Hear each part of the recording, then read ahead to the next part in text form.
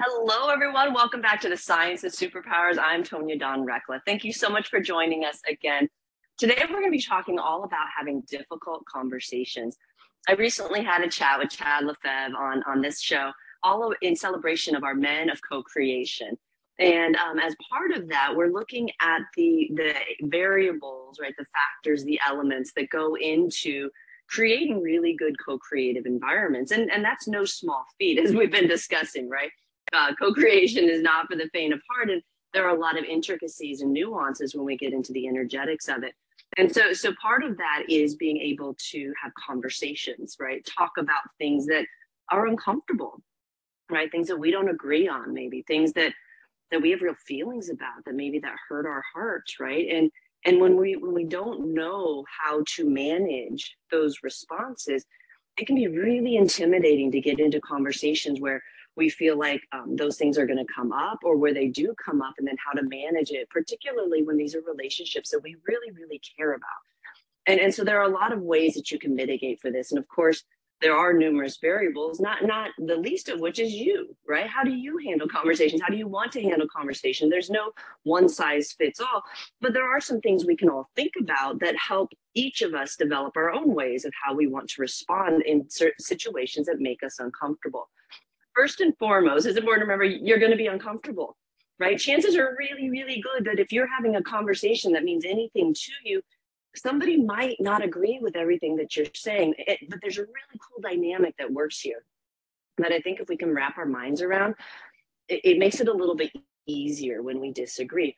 So internally, as we're learning what we want to believe, what we want to think, right? And that's ever changing, right? We're constantly reevaluating, right? Constantly assessing at an energetic level.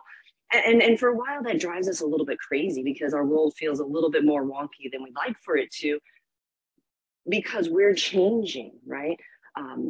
There's this whole developmental process that occurs before we're really ready to state, I am this, and I want to create this, and this is the kind of life I want to live, right? That's an ongoing journey for us. And so you can imagine that each step of the way, change occurs. And here over the last few years, we saw change occur really, really rapidly, and massive changes made a lot of people very, very uncomfortable. It's to be expected when we see these huge waves. Great, fine, that sounds like torture, Tonya, thanks anyway, right? No, it's worth sticking it out, and here's why. I promise you it gets better. So even though all of that's going on, right, we have ways that we can learn to actually use that, right? We've got folks working with it. It's like, okay, it's uncomfortable, but what's that really mean in my system? It means change is happening. How can I respond to that, right? And once you're able to get into a little bit more choice with how to respond to that, then you feel much more confident. You're able to imagine yourself in a bigger sort of perspective, if you will. It opens up your choices, right? Okay, so how do you do that, Tonya? Yes, please sign me up. I want all of that right now. Do you have a red pill? I'll take it. No, and it's not as difficult as it sounds. So, but there is a little bit of work that goes into it. As you can imagine, you've been developing yourself differently than that for probably quite a long time now. So the unraveling can be a little bit, can take a moment. Here's where you start though, super simple. Imagine first, like one of the steps that we do over at Superpower Experts is the very first step, right? Is expanding your mind, right? And it seems so simple. We talk about it all the time. But it's really important to remember that most of us operate just right inside this little thing right here, right? And we're huge. We're incredibly expansive beings. But when we go to our own internal processor, right, our own internal computer in there, we're quite limited in our in the scope of how we look at a situation. And so imagine, just imagine the energy, like that light that's shining in your head, just getting bigger, right? We teach that technique over at CEFA. The other thing that really, really, really helps in those situations is to do the exact opposite of what you'd like to do in those situations. And that's softening your heart, right? If these are relationships that matter to you to the extent that you can in a moment, it's hard sometimes when we get triggered. And if you can't expand your mind and soften your heart, you may want to consider exiting the conversation for a minute until you can come back with a little bit more management of self. Because what we find is when we're not able to expand our mind a little bit, and when we constrict our hearts, we say things that aren't kind. We say things we kind of like to take back later. We let ourselves do things that cause real challenges in relationships. And while all of that can be forgiven and overcome, you got to forgive and overcome it, right? So that's its own process. And each one of us can exercise a little bit more management of self by simply expanding our minds, right? Just imagine that you've got this light inside your head and it just gets bigger, right? It sounds silly, but it changes everything, right? And then the next step is just softening the heart. And if this stuff sounds too woo-woo, trust me, go over to superpowerexperts.com. We have taught this stuff in some really, really concretized environments, and it works. Don't judge it just because it's simple. The key is, and what's not always so simple, is in the moment, right? When you're charged, when you feel that, when it's like, right? That means you're already caught up in it. That's what we need to get ahead of, right? And sometimes that's difficult, but even remembering that you can do these things makes it easier to catch yourself in the moment, right? So we'll start with just remembering when we're not triggered. So even right now, just visualize that. And it's okay, right? You got a moment to go, okay, I'm not that program that's running. And that's huge. The second you can remember that, you're in choice again, right? You can see things a little bit more clearly. And then you get to exercise choice. And that's a whole training in and of itself. But when we talked with Chad, we were talking about the most important conversation, right? His company that really is promoting this concept that we can be bigger, right? We can have bigger conversations. We can talk about things like our feelings, right? We don't have to walk around the world recreating from a place of limitation, our own limited perspectives of self, right? Our own limitations of how generous we can be, how gracious we can be, how loving we can be, how in management of self we can be, how sovereign we can be with our own energetics, folks. We're giving that stuff away for free, right? Someone pushes a button, you're like, here's all my creative energy. You can have it for free. For free, here, you get some and you get some, right? I disagree, I just follow, blah, blah, blah, blah, blah, right? All of that. That's useful stuff, right? So, but we don't remember that when those buttons get pushed. And no shock to anybody, like a lot of these things are designed to push buttons because it keeps us entertained, right? It keeps us active. We like it. We agree to the game. The second we open up the app on our phone, we agree to the game, folks. It's rather undeniable. And so if you're going to play the game, at least understand how the game is playing you, right? Otherwise, you're being played. Like you're not playing anything. You are being played to somebody's benefit. Perhaps just the world, right? We like to be entertained by silly things sometimes. And so when you understand how the energetics work, it doesn't mean you have to opt out, though a lot of us try to and do for quite a while because it's wonky, right? You get a little squirrely in those environments. It's uncomfortable. Like we find ourselves doing our avatars act the fool and we're like, where did that come from? And it's like, no, I'm not controlling myself here. Like I'm otherwise a pretty intelligent, managed human being, but coming to social media and it's like, wow, people gone wild. Why? How does it happen? It's not rocket science. Like we do know how it happens. It's the energetics, right? And when you understand and are attuned to the vibrational level of things, you understand why these conversations are getting so heated and stratified, right? And divisive, like at the drop of the hat, and it's just going to get worse, folks. It's just going to get worse. That's the spoiler, right? If we don't take management of the energetics that we're spewing all over the place, it gets worse from here. Nothing gets better from here.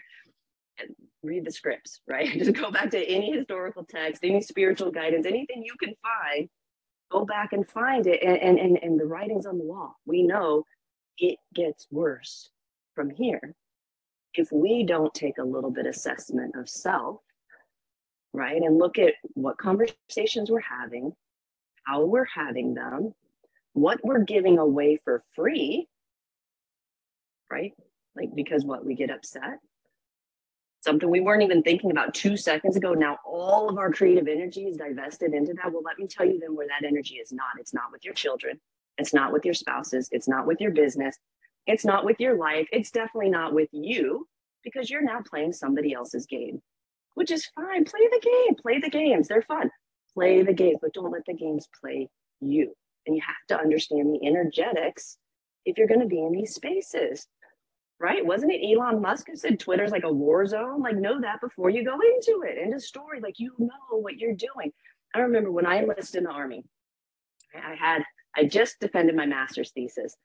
27 years old, right? 9/11 happened. And within 2 months, I had enlisted in the Army. And I remember going through basic training, and it was all kind of like, oh, how in the world did I end up here, right?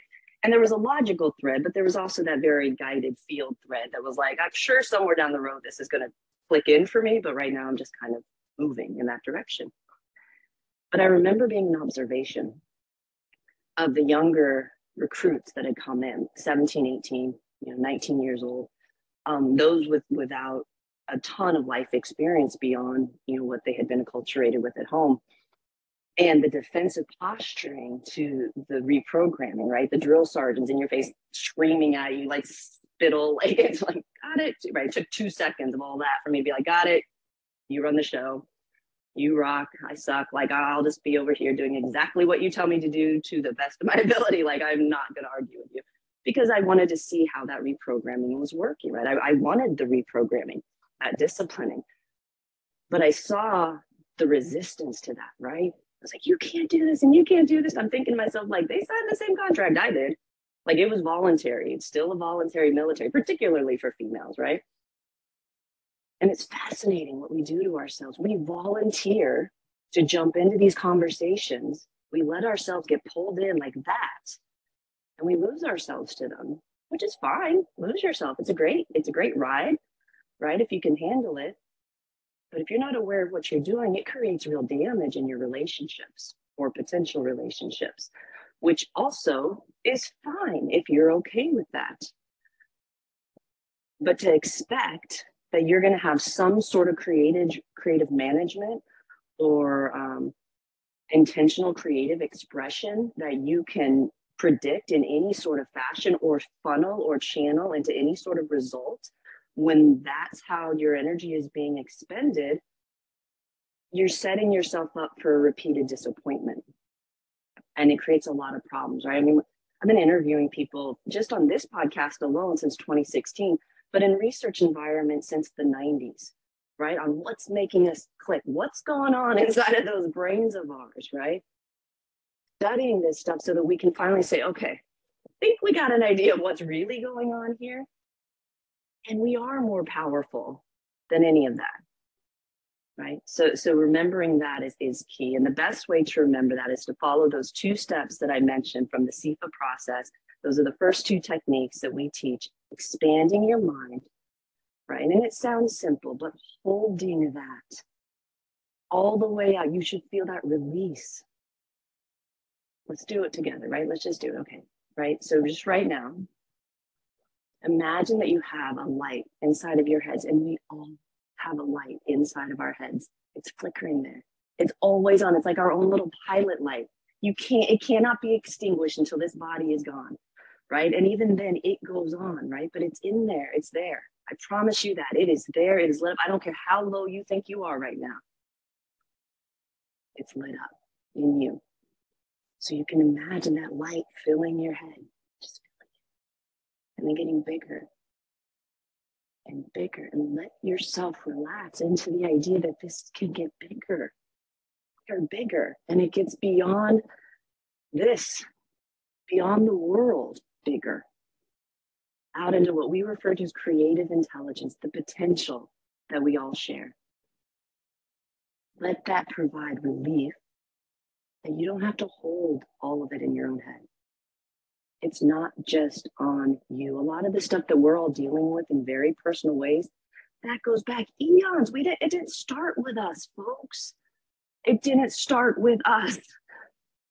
It's manifested here. We've certainly been complicit and complacent, but it didn't start with us. It's going to take all of us to unpack this. Don't put that on yourself, right? You have to be responsible for your pieces. But you're not responsible for that program. That was developed way before you. Way before you. So expand your mind out and let that go and say, okay, I don't understand, but I'll take the release. I'll take the moment of peace. Just that one flicker of hope. Take it and expand out, and then let that light fill your throat, reminding you that you can speak from there, right? And go into your heart, and just, even if it's just on the very edges, That's as far as you'll go right now with me. Just soften the edges of your heart. Just soften. Let that softness go through your arms, through your hands, connecting it into that light. And remember that your heart is always soft. And it is powerful. And just sit in that.